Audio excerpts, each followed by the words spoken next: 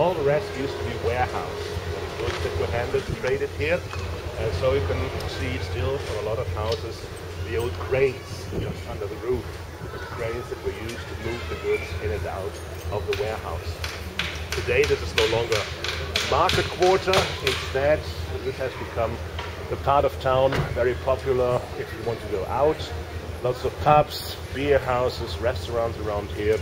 Living here is also considered to be quite fancy. It's not cheap, but it's got some disadvantages. Like for example, sometimes the part of town gets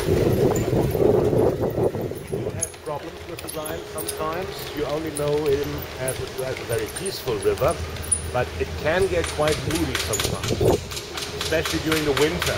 We don't have too much snow and ice around here. They're really low in the Rhine Valley. It's only a few meters above sea level, so the climate is pretty mild. But we have lots of rain, especially in December, January. Lots of rain, and sometimes the river swells and floods the cities in its path.